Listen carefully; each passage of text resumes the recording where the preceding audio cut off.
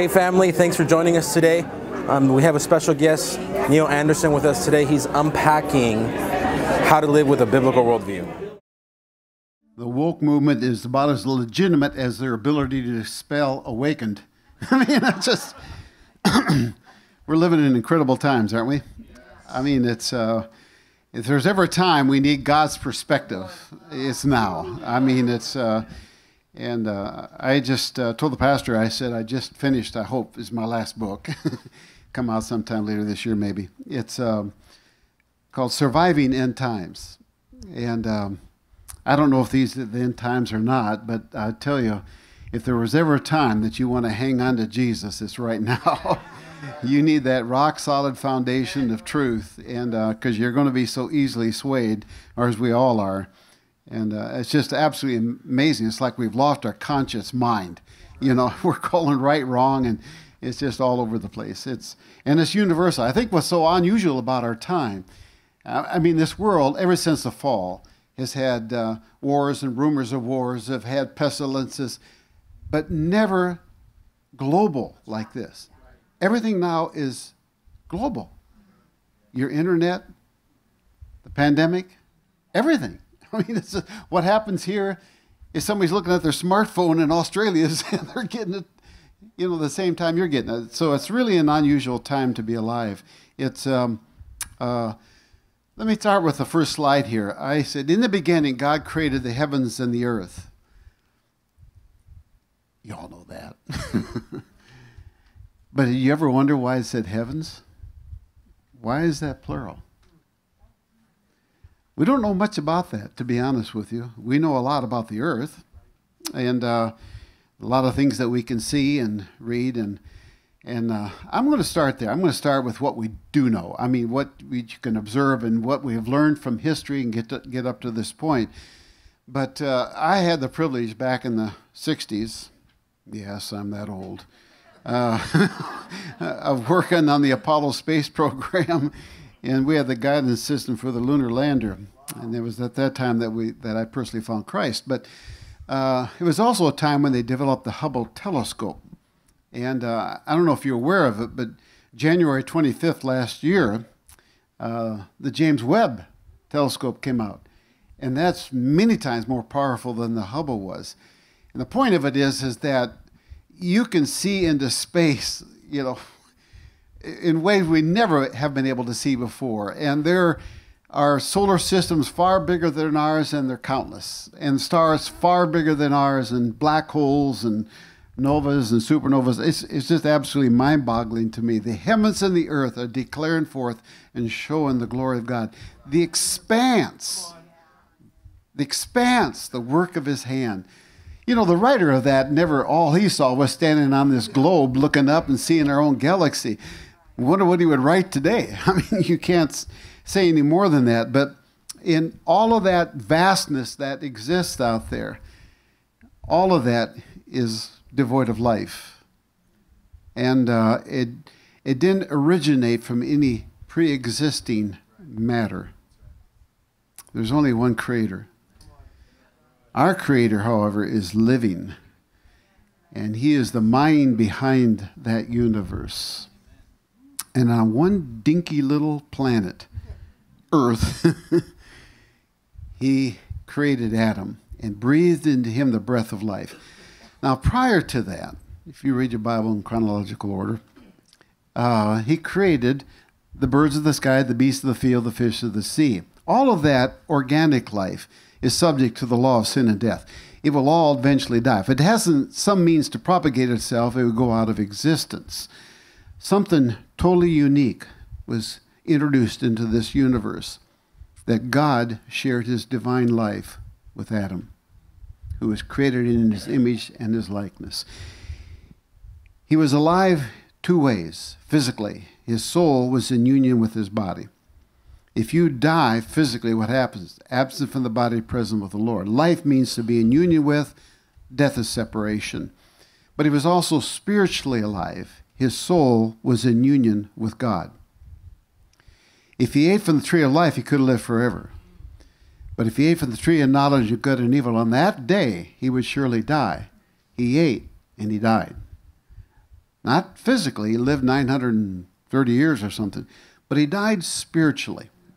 He was separated from God. Sin separated him from God. This is all stuff we know. And from that time on, everybody who is born physically alive on planet Earth is born dead in their transgressions and sins. Spiritually dead. Separated from God. Now, enter the gospel. Three things had to happen in order for God to restore a fallen humanity. You look at Scripture and just read your Bible, you can't escape the fact that essentially it's all about spiritual warfare. It's a battle between good and evil, the kingdom of darkness and the kingdom of God's beloved Son, the Christ and the Antichrist, the father lies, the spirit of truth, false prophets, true prophets. That's what happened in the garden, and you read the book of Revelation, it's all back again into the Antichrist and spiritual warfare. You can't escape that fact. But to have the whole gospel, I've had the privilege to travel around this world. Turn to Colossians chapter 2 for a moment, and let me just read something. It's most of the church around the world is struggling along believing a third of the gospel. And by that I mean we presented Jesus as the Messiah who came to die for our sins, and if we put our trust in him when we die, we'll go to heaven. That may sound all right, but it would give you the impression that eternal life is something you get when you die. That is not true. He who has the Son has the life. He who doesn't have the Son doesn't have the life. Thank God for Good Friday. Thank God that God died for my sins. But what the early church celebrated was the resurrection. He was the first fruits. What Jesus came to give us was life. What Adam and Eve lost was life. I'm the resurrection and the life. He who believes in me will live even if he dies. You will continue to live spiritually even if you die physically. So eternal life, if you're a true born-again believer, is what you possess right now. But he didn't come just to go to that cross or just to be resurrected. He came to undo the works of Satan. 1 John 3:8 clearly states that. Now, people, that third of the gospel is what most of the world is waiting to hear. The most predominant religious orientation of this world is Spiritism. Any missiologist will tell you that. All of Indonesia, Africa, Latin America are steeped in Spiritism. 85% of the Brazilian population are practicing Spiritists. And they leave little baskets of fruit around to appease the deities, or they contact their shamans or the quack doctors or the witch doctors or somebody that somehow try to manipulate that spiritual world, or ward off evil spirits, or bring about healing, or seek guidance. It's here too, just a little more disguised. I remember when I used to travel a lot more than I do now. You know, I'd get home kind of late or watch TV on the road or something, and all these psychics would promise all kinds of things. Now the California psychics are on prime time, and for $1 a minute, you'll get guidance, and they have testimonies that sound like you were in church. You know, changed my life, gave me direction, whatever, false guidance. And so that third of the gospel seems to be almost totally missing in our culture, because we are so wrapped up in our rational and naturalism. Colossians 2 verse 13 says, when you were dead, spiritually, obviously, in your transgressions and the uncircumcision of your flesh, he made you alive together with him. Again, that life, alive, means your soul is in union with God. Most commonly presented in the epistles as being alive in Christ, in him, or in the beloved. It means your soul is in union with God. That's what salvation is. And having forgiven us of all our transgressions, having canceled off the certificate of debt consisting of the decrees against us, which was hostile to us, and has taken it out of the way, having nailed it to the cross. When he had disarmed the rulers and authorities, he made a public display of them, having triumphed over them through him. All three aspects of the gospel. Thank God for Friday, Good Friday. Thank God my sins are forgiven, but I have life. I have life. I've come that ye may have life and have it more abundant. That's not your physical life, people. That's your spiritual life. That's your soul right now in union with God. He's my Father. I'm his child. As many as received him, to them he gave the right to become children of God. The Holy Spirit is bearing witness with my spirit that I'm a child of God. Now here's a fascinating thing. Of all the privilege that I've had to work with people all over the world who are struggling in their faith, unresolved issues in their life, all had one thing in common. None of them knew who they were in Christ. None of them. Still true to this day. Why is that? And I got to admit, I struggled with that myself. When I left the pastor to teach a seminary, I went there searching for answers myself because I had people in my church who had problems I didn't have adequate answers for. And that 10 years that I taught there was an incredible journey, and my eyes were opened up to who I was. And not only that, I started to realize the spiritual battle that's going on for the mind of our people. But all of that's new. I mean, that's recorded in history. It's recorded in the Scripture. But when you start looking at the spiritual realm, I said, what we don't realize, before this planet Earth, God created his first family. It's called Elohim. The most common word for God in the Old Testament is Elohim. But that's not just God. Satan is an Elohim. The host of heaven is a Elohim. They're spirits. Often too referred to in scriptures as heavenly beings or spiritual beings or basically sons of God. Now, a third of those fell and became, Satan became the god of this world, the ruler of this world, and all of his demons took a third of the Elohim with him. And that's oftentimes missing. Now, I understand something very carefully. There's only one Jehovah God. There's only one creator. Even though he is himself Elohim, he's an Elohim because he's a spirit. He's a divine being. And all the others are created beings, and obviously have a will because they chose, and the third of them chose to separate themselves from God. And Satan became the ruler of this world. Now, that existed before this family of God did. And so when you entertain the concept of the spiritual realm that exists around us, there's a spiritual world. There's also a natural world. And my next diagram up there, look at the diagram for a second. This spiritual realm, scripturally called the heavenlies, is just an environmental thing around us, okay? Planet Earth we know. We know the natural things of this world. But in those two realms are two types of players, humanity and Elohim, humans and spirits. I'm not pitting opposites against each other. What I want to do is lay out kind of a diagram to see where we are at in terms of putting our emphasis. If you're in that far left corner, that all that exists in your mind is a natural world and human beings, then you are naturalist or a rationalist. Now, naturalism means that everything that exists can be observed through my five senses. And a rationalist is that I can explain everything simply by human reason. Now, that's the way I was educated. That is your presently educational system. It's been influenced quite a bit differently recently, but that's Western education, is a rational and a natural basis for that. And that's how I was raised. I was an aerospace engineer. I was so left-brained at one time, my head tilted on one side.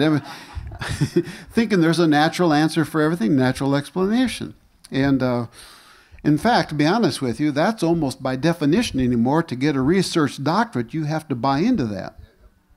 And if you don't buy into it, you're not going to get your doctorate. And so that's where, for me, it was like I was living in a one-story building, and but there was an attic there. And that's kind of how we perceive the spiritual realm. There's something in the attic. or in the closet or under my bed. And I said, that's our Western world view. Truth of the matter is, there is no attic and there's no walls in the building. There is no barriers to the spiritual realm. And I mean, it's very much like walking into a building and then getting in an elevator in the building and all of a sudden your phone rings. What? There's nothing attached to it. Don't you find that kind of intriguing? Could you imagine presenting to that somebody in this country 50 years ago? They'd go out of their mind. What's that ringing? And I said, well, actually, that is a natural phenomena. There are radio waves. They've been there all along. We just discovered them, you know, in the last 50, 60 years or so. But and the spiritual world is like that as well. I said, you really can't see it, so we got to trust in God to give us the definition and the explanation of the world that we're living in. But you can see the effects of it everywhere. People paying attention to deceiving spirits and lies. You know, Paul's take on this is really intriguing.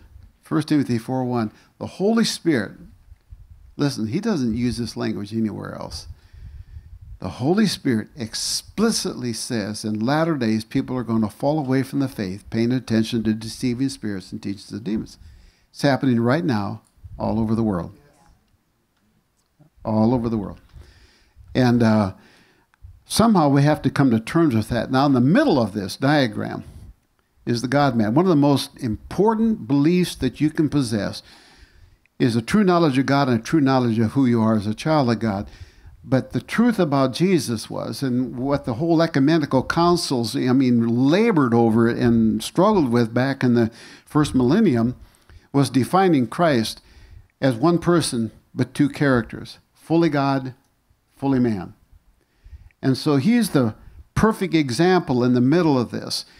And he showed in your scriptures his superiority over the natural world as well as the spiritual world. Don't miss that point. And being fully aware of both all the time, being omniscient, of course, he could have an experience like this when he asked his apostles, who do people say that I am? Well, thou art the Christ, the Son of the living God. Well, blessed are you, Simon Bar-Jonah. You know, flesh and blood didn't reveal that to you, but your Father who's in heaven. So that divine knowledge came to you. And then he says, I'm going to go to Jerusalem, be crucified, dead, and buried. And Peter says, oh, no, don't do that. Save yourself. Get behind me, Satan. Where did that thought come from? Didn't come from God. And God and Christ pointed it out immediately. Would that be embarrassing or what? That wasn't the only time. Poor old Peter, I call him the one-legged apostle. He always had one foot in his mouth. And, there's a Mount of Transfiguration, and suddenly Moses and Elijah are there, and Peter blurts out, let's build 3 tabernacles. 3?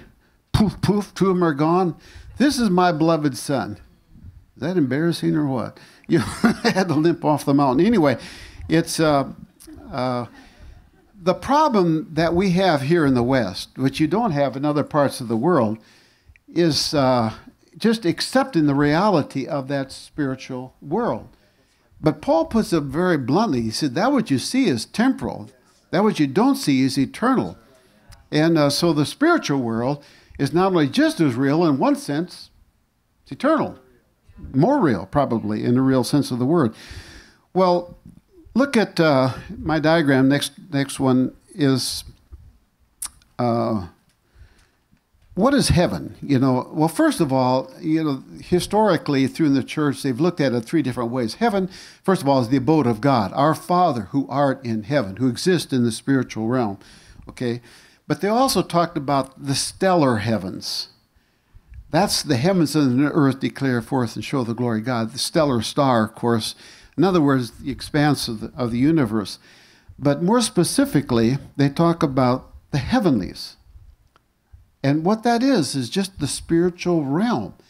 It invades this room here right now. It's like, somebody said, well, you mean there could be demons here? Well, frankly, according to Scripture, yes, there are. Let me tell you what else is here. Germs.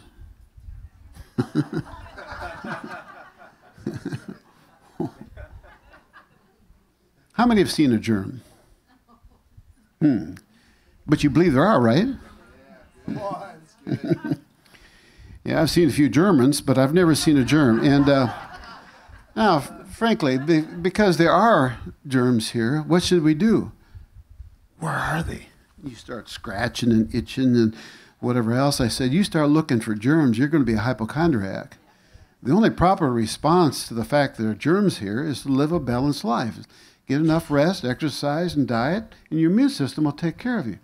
Well, there's demons here. So, live a righteous life. It's really as simple as that, to be honest with you. And that's what God has called us to do, is to live a righteous life. Your immune system is Christ himself. You put it on the armor of God, you're putting it on the Lord Jesus Christ. It's, so this atmospheric, heavens, this present reality around us today, is mentioned 5 times in the book of Ephesians. I kid a few of my fellow travelers, pastors and that. I said, you could teach the whole book of Ephesians and never even focus on or bring out the reality of what he's saying in terms of that spiritual realm. I've done it, to be honest with you, in times past. But first of all, where are you blessed? I've printed these out on your outline. We just wanted you to see it. It says, God has blessed us with every spiritual blessing in heavenly places in Christ. So somebody who's really feeling blessed, what you really feel blessed in is the fact that you are alive in Christ and God has given you the peace of God that passes all understanding. And what would you exchange for that, by the way? A new house or a new car? But to have that sense of God's presence in your life, just blessed with the presence of God, who's going to meet all your needs, set you free, whatever. Now, what Jesus came to do was to undo the works of Satan. When you look at spiritual warfare, authority is the issue. And authority is all about your position in Christ. It's authority is the right to rule. Power is the ability to rule. To set you up for this, when Jesus chose his disciples, he first chose them. You just come and watch me, and then after a while we'll do it together. And then there's going to be a time when you just go out and I'll kind of observe you. And that whole process was just laid out for us in the Gospels. You get to Luke chapter 9, and they're in that third phase. He said, now you go out. What's the first thing he says to them? I've given you authority and power over demons. First thing he said to them. Next chapter, he sends 70 out, and they come back. First thing they said was, Lord, even the demons are subject to us. Now, they're fully aware of that, see. And we're astonished by it, to be honest with you. And so they were aware of the spiritual realm because suddenly, all of a sudden, they realized, man, we got authority over this. The Great Commission, go into all the world and make disciples. Oh, don't preach that verse without the previous one. All authority has been given to me in heaven and upon this earth. Go therefore. You can't delegate responsibility without authority.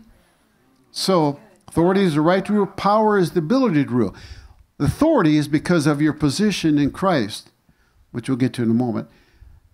Power is the ability to rule.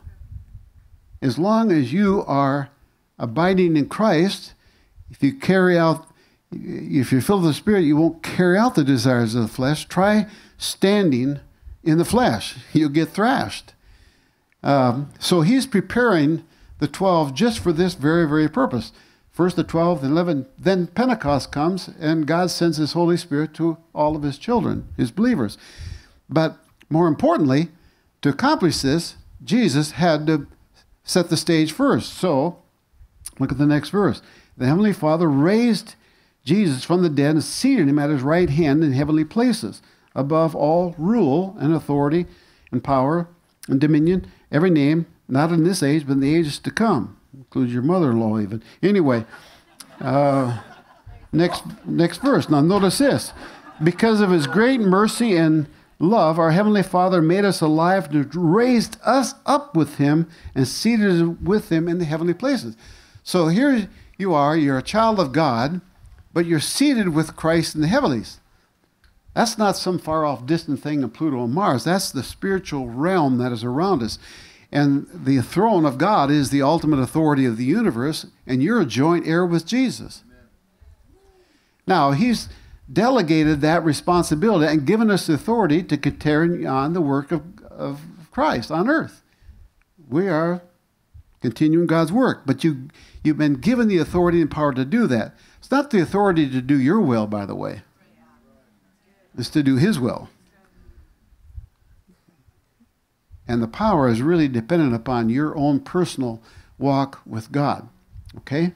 But you have potentially both. All of us do. Now, what's the eternal purpose of that? Look at the next verse. The manifold wisdom of God might now be made known through the church to the rulers and authorities in the heavenly places. This was in accordance with the eternal purpose which he carried out in Christ Jesus. Imagine that. You know, I'm a believer in purpose. You know, you need to know why. If you don't know why, you don't know why you're here.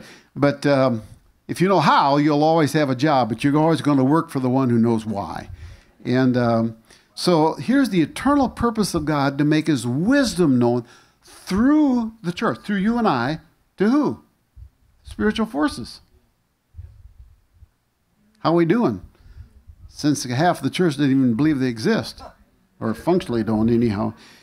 And so consequently, in summarizing this, he says, for our struggle is not against flesh and blood, but against rulers and against powers, against the world forces of this darkness, against the spiritual forces of wickedness in heavenly places. Think about that for a moment. That's the eternal purpose of God, to make his wisdom known through us. So what is our struggle? It's spiritual warfare. And how does that manifest itself? Primarily a battle for the mind. Primarily. Well, just defining a couple of things. Look at the world from God's perspective. Satan is presently the ruler of this world. We know that we are of God and that the whole world, I mean, if you believe in the Bible, take this literally. Whole world lies in the power of the evil one. I'm a fan of Chrysostom. He was truly one of the great church fathers who really fought out and worked out through the Nicene Creed and all that type of thing. He's an amazing man. He says, why does he call the devil the ruler of this world? Because virtually the whole of humanity surrendered to him. All are his voluntary and willing slaves. Few pay any heed to Christ, who promises unnumbered blessings. Rather, they follow the devil, who promises nothing, but leads them all to hell. He rules in this age where he has more subjects than God, more who obey him rather than God. All but a few are in his grasp on account of their laxity. I think he's dead right. In fact, I'm sure he is. And of course, it's a tragedy. I see, evangelicalism, over the years has really focused an awful lot on the judicial aspects of God because of sin, and that he died for our sins, and we focus the cross, and that's a great symbol of Christianity. I said, but you read some of the church fathers, all of that is what I said is true. But it's a little different thing to think of God as a heavenly Father who sees the fallen humanity and wants to give them life. To do that, he went to the cross, but he wants to give us life. He came that we may have that life. Where's the life? Do people even know that? They don't, people. It's just really, to me, tragic. And yet, to me, so clearly written in Scripture. So here the whole world lies in the power of the evil. And according to Revelation, he deceives the whole world. That's why, if you want to know what God's take is right now on the world that we're living in, he's given it to you. In the high priestly prayer, he's still on planet Earth. He's about to go to the Father, leave behind his 11. I thought he chose 12. No, he's down to 11. Who was it that put in the heart of Judas to betray Christ? Satan did. So he said, I ask not that you take them out of this world, but you keep them from the evil one. How? Sanctify them in thy word. Thy word is truth. Truth. You put on the armor of God, you gird your loins with truth. If you know the truth will set you free. See, we're in a spiritual struggle. We wrestle not with flesh and blood. And you say, well, but how? Well, how many have experienced some form of temptation this last week? And the rest are liars. How many experienced the last 5 minutes? You know, I mean, and Scripture clearly presents that. He tempted Eve, he tempted Jesus, you know, so obviously that is the major struggle. We're fully aware of that, by the way. How many have struggled with the voice of the accuser of the brethren? He accuses us day and night, Scripture says. You know, if I ask it that way, you say, I don't know. I said, but if I ask the question this way, how many have struggled with thoughts? I'm stupid, I'm dumb, I'm ugly, God doesn't love me, this isn't going to work. You don't have to raise your hand, folks, every one of you have. But here's the struggle. If I tempt you, you know it. If I accuse you, you know it. But if I deceive you, you don't know it. There is the primary battle. It is, people. That's why you can look at somebody, reason with somebody, and you get nowhere. Absolutely nowhere. And now, this whole struggle, because Paul's passage that the latter generation, people are going to fall away from the taste, paying attention to deceiving spirits.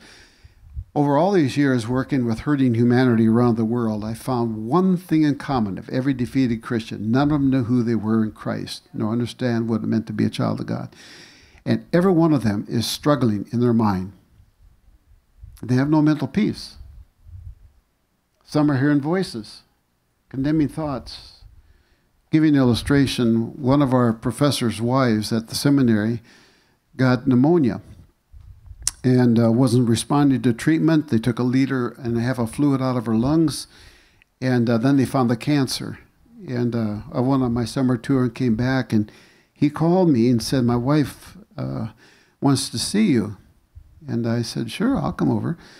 And so she wanted to see me by myself. She's kind of embarrassed, and her husband. And she said, Neil, I'm not sure I'm a Christian. Now, folks, this is about as lovely human being as you could meet. And I said, Robin, if you're not a Christian, I'm in deep trouble. I said, why would you think that way? Oh, I go to church and have these blasphemous thoughts. I said, Robin, did you want to think that thought? Did you make a conscious choice to think that thought? No. Then why do you think it's yours? Now, to be honest with you, she had never had anything like that explained to her before. With her maturity, frankly, the voices were gone and all that stuff afterwards. But she went through treatment, died 2 years later. But all the testimonies about her life for the last 2 years, never questioned her salvation again. She became known as the #1 person to go to for prayer on campus. And it was really kind of remarkable in a way. But why was she fearful? Well, if those thoughts are hers, what would she conclude about herself? How could I have these thoughts and be a Christian? So she's doubting her salvation, and she's facing the prospect of death. That's why she's afraid. What do you think happened to her fear? It's gone. Fear of death is the biggest issue that people probably struggle with. But I'm not the only one who's experiencing, people who are hearing voices. Every psychologist and psychiatrist in this country is. So how would they explain that? Well, it's a chemical imbalance. Well, how could a chemical produce a personality and a thought? How can my neurotransmitters randomly create a thought that I'm opposed to thinking? And you have a natural explanation for that? I'm open. What is it? There isn't one. What you hear is I gave antipsychotic medications and the voices stopped. Well, sure, so did everything else. All you did was narcotize it. Take away the drugs, voice it back. You didn't solve anything. You just covered it up. That's what most of my medicine does, to be honest with you. You just deal with the symptoms. And I said, If you don't know this, you should be aware of it. The primary reason people take drugs and drink is for that very reason. They have no mental peace. And so they drown it out for a little while, only to wake up the next morning a little worse off than they were the day before. And so, folks, this is just happening all over the world. I mean, it's such an interesting thing to me because I'm a pastor teacher. I'm not a psychologist, and yet I may be the only one who's written books on anger and anxiety disorders and depression and whatever else, all from a biblical worldview, because we've got to get God back into this process. And to my almost shock, the American Association of Christian Counseling International meeting every 2 years have invited me to come. I did a training video for them, and I've had their biggest workshops the last 3 times in a row. And, I'm really running cross current to what they're doing, because their whole situation, I'll just sit down and talk to you as though somehow I'm the one who's going to fix you. I don't do that. I sit down with another person, and God is present. The only one who can fit you and set you free is God himself. It ain't me. And I'm just facilitate a process like Mary does there. And so that is the struggle. Now let me illustrate this in kind of, I think, a fascinating way. If you look at your outline there, there's things mystery revealed. Here's the passage. We do not speak wisdom among those who are mature. We do speak, a wisdom, however, not of this age, nor of the rulers, Archonides. Satan is called the ruler of this world, Archon. These are Archonides. They're demons of this age who are passing away. Now, you can read that in your English translation. It sounds like the Jewish leaders of the day are the ones who are going to physically die. That just simply is not true, folks. He isn't even talking about death there. I got something here I want to read. That word, passing away, is also in 1 Corinthians later on, and this is what it said. The end comes when he hands over the kingdom to God the Father, when he has abolished all rule and all authority and power, for he must reign until he has put all enemies under his feet. Abolished is the same way. So he's talking about not the Jewish leaders of the day, but the rulers of this world, which are demons. And now here's the point. It's really fascinating, but we speak God's wisdom in a mystery. Mystery means something that hasn't previously been revealed. It's not mysterious. Somebody's talking about. It was the hidden wisdom, which God predestined before the ages to our glory, the wisdom which none of the rulers of this age has understood, for if they had understood it, they would not have crucified the Lord of glory. So here comes Jesus, and he's proclaiming the kingdom of God. Now, up to this time, there's only one kingdom. There's the kingdom of darkness. So Satan sees this coming, and what's he want to do? How can I stop the kingdom of God? Kill Jesus. And he played right into God's hand. He didn't know there would be a resurrection. His disciples didn't know that. Nobody knew that. I don't even think the angels did. I think only the Godhead did.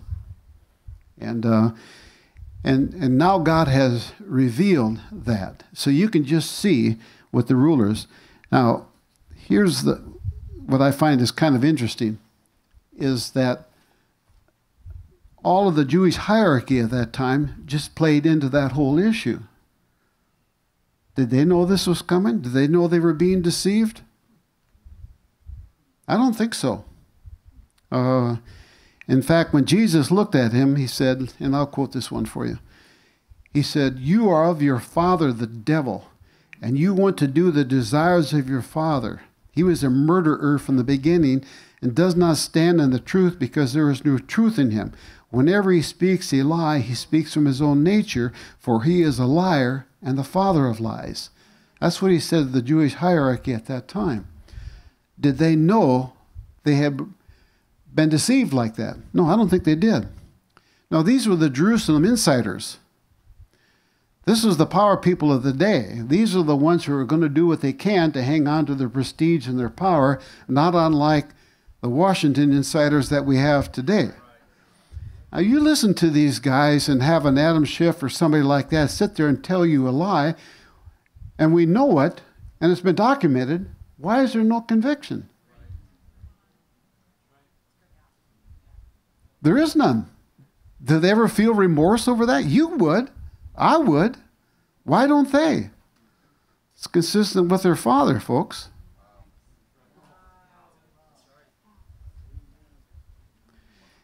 You know, situational ethics is an interesting thing to me because, that's clearly denounced in Scripture.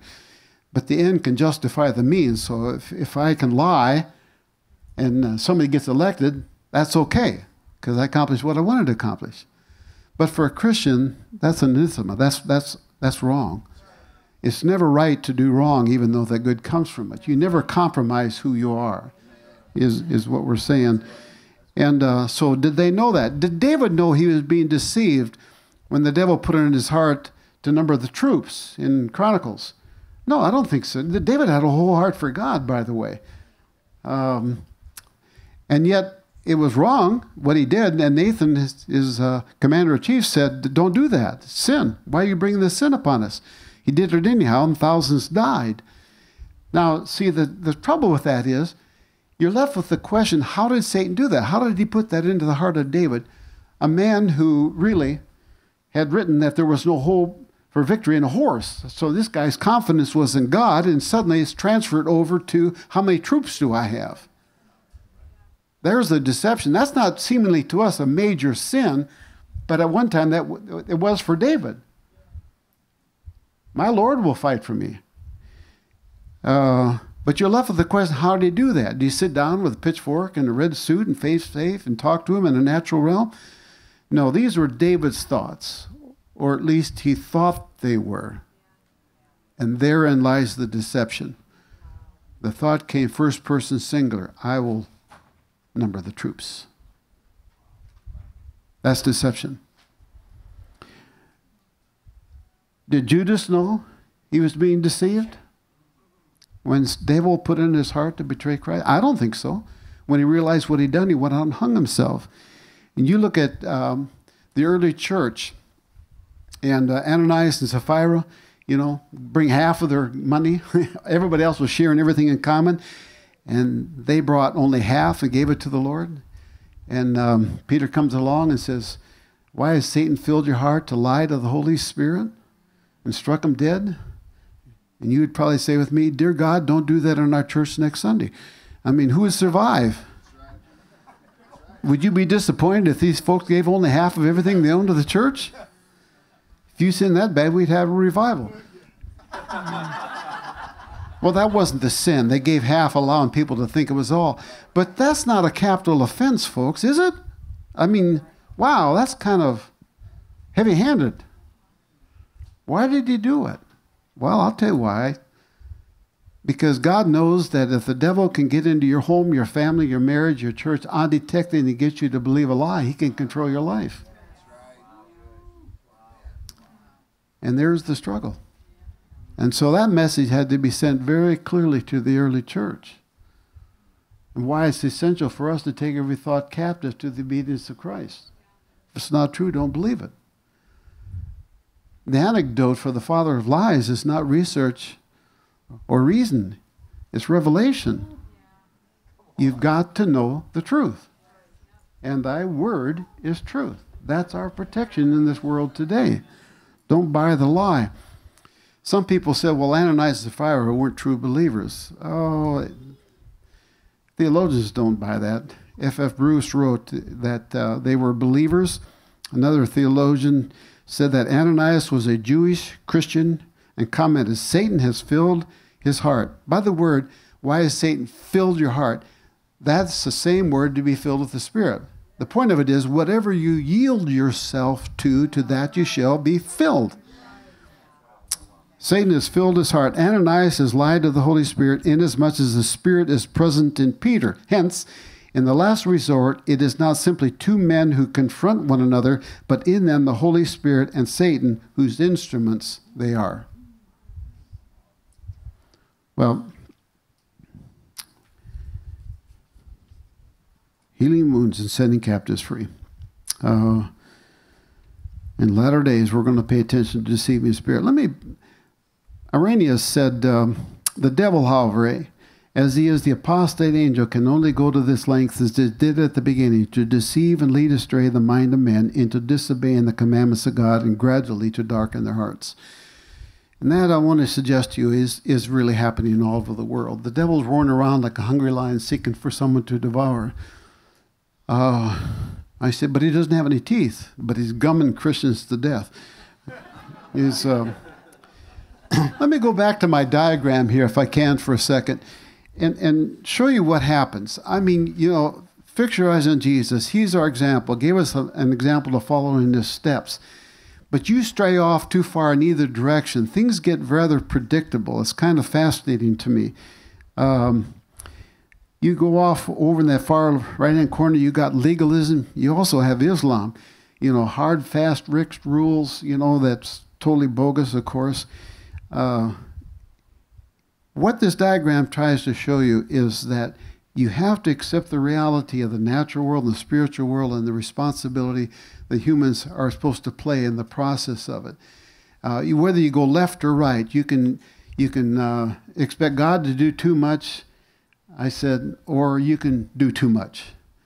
And finding that balance, an important part of Christianity, folks. I mean, Calvinists and Arminians, they draw the line in different places, but various groups, put more emphasis or less emphasis on different aspects of it. And I think you can see that there.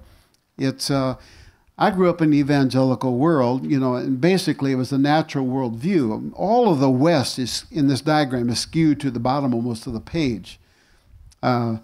You go into certain animistic countries and third world countries, it's all skewed to the top of this page. And some expect God to do it all. Some try to do it all by themselves.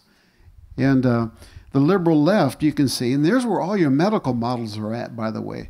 And you can put most of your mainline old Protestant churches there that, Lutherans and Episcopalians, and some of them have gone just totally off the table in liberalism.